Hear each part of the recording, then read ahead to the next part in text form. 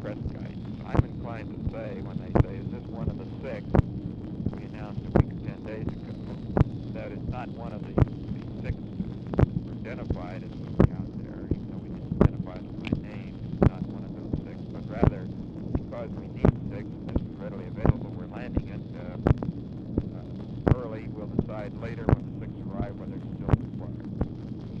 You just do whatever you think's best. Right. This doesn't commit you then to more than 15, 9 plus 6. That's the advantage of doing it. Margaret Smith's got kind of a mean speech on the ticker. Says that I'm going to get these casualties. And I thought we had a good meeting today. What do you think?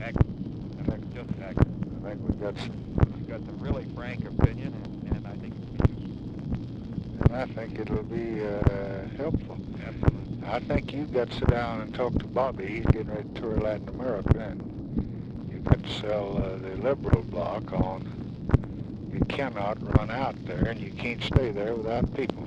You got to back these men so that he doesn't get off on a tangent again. He called me today, and I returned the call.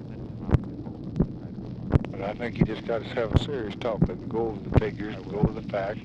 Tell him that Taylor's gone up, and you presented with Taylor to Eisenhower, and you presented it to others, and that you just can't find anybody that thinks we ought to leave these boys out there and do nothing, and we can't give up. And I don't see anything to do except give them what they need, Bob.